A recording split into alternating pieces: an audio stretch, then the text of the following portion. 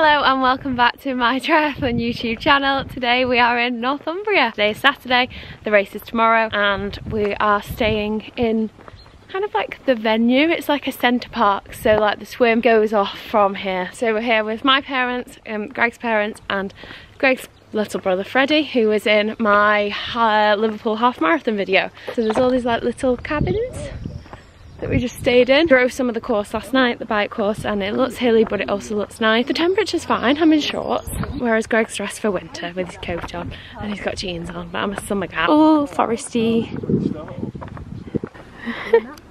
Oh yeah. Some last minute bike mechanic. Greg, what are you doing? Slightly changing the angle of the TT bars so that it hopefully gives you... They're trying to raise the TT bars a bit because my shoulder hurts at the moment. There's Greg's bike. Yeah, like upper back, shoulder blade area. Nice kinematic tricep. Is that new? Greg and I are just going out for half an hour's ride, sort the bikes out, move my position a bit, and yeah, just make sure the bikes are all okay for tomorrow. Got a new Tactic long sleeve top on, which is very nice, with my race helmet and some of the Cole shorts, which are also very nice. At the Darwin triathlon the other day, I lost my visor off my helmet. So this helmet's meant to have a visor on, so I think it looks a bit stupid now.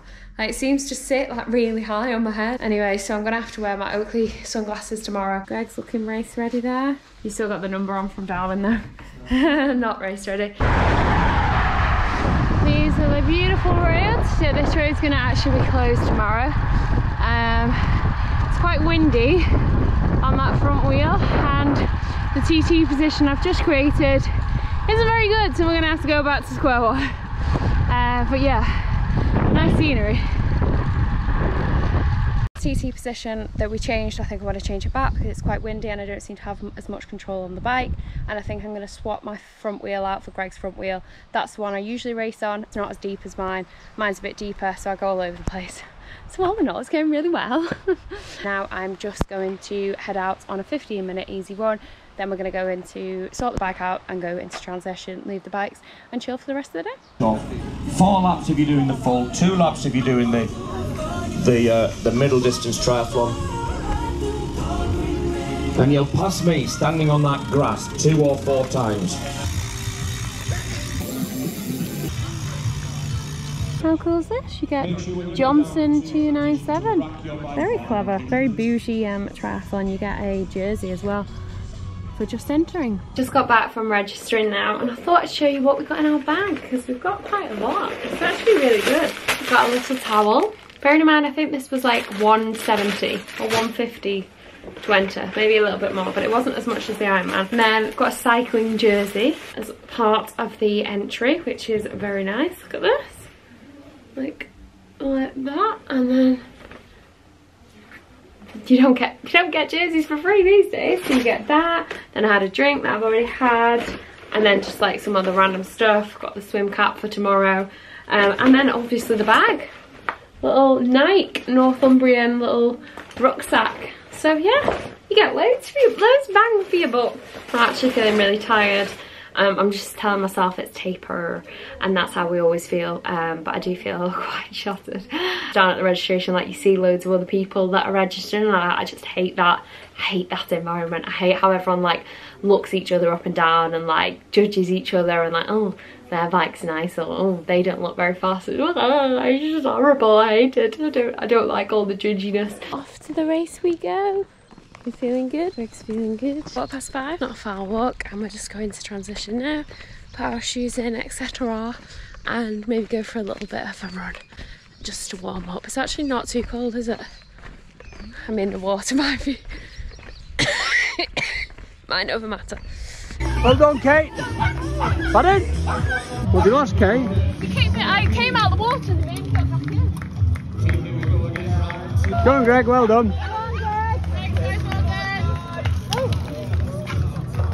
Nice one, Kate. Well done.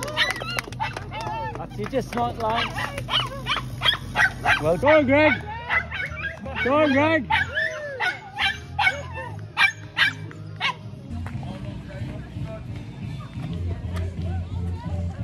Go on, Kate. Greg's first. Kate.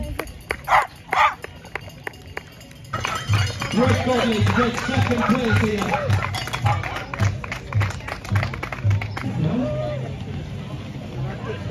finished and Greg came second. Let's see your face.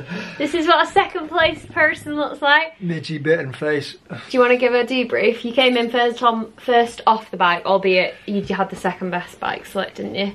It was hard. I feel like it finally, my bike proved that my bike's getting better. Finally I had a good bike in a race, which has not really happened.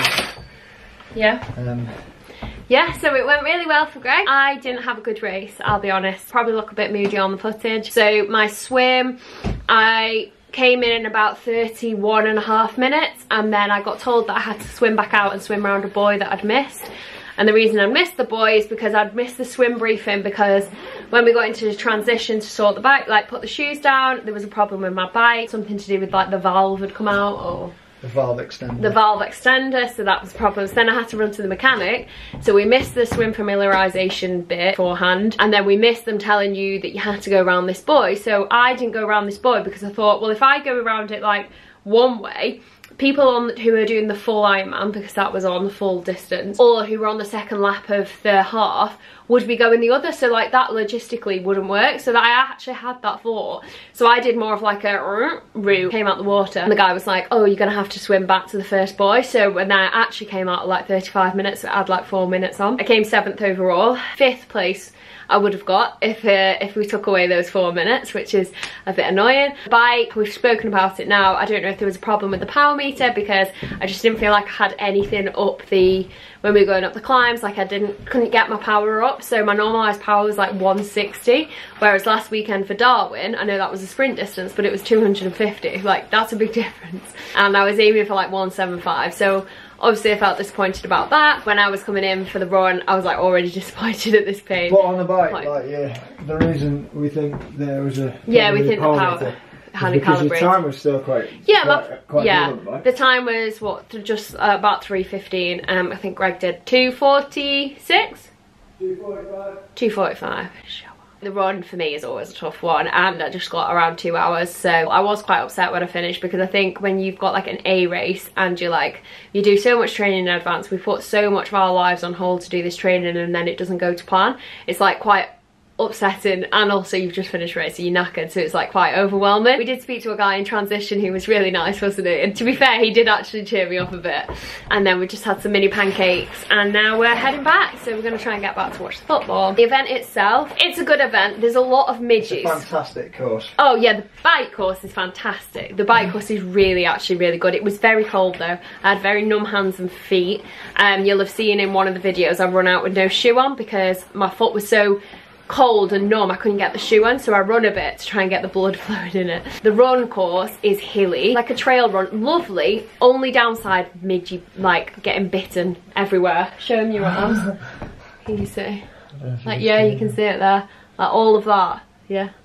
Gross. Is from the run, which is horrible. I think a few things could probably be done to make it better, like the aid stations, like the water was in like plastic things that you couldn't really open because you had cold hands, and Greg got sent the wrong way on the run, so that added a few minutes to his time, which is a bit frustrating when you're in the marshals should really know what they're doing. But apart from that, it is a good event. If you do come, bring midgy spray, because it is very, very midgy. And we've not got any races coming up. I am volunteering at Boundary Breeze at the beginning of August for Man Try. So if anyone's doing that race, I will see you there. Yeah, I'm sure we've got things in the pipeline. I think Greg's going to do the brutal full this year. He's already done the double and the half, so now wants to do the full. I will not be doing the brutal again. I've done that, got a t-shirt. I actually won that one. That was the other 70.3 that went well. I hope it's been interesting. I hope it's inspired you to go out and do a race. This shows that if it's not going to plan, like, just finish it, and you know, not every race can go well. So much for watching. Please like and subscribe, and I will see you all very, very soon. Bye.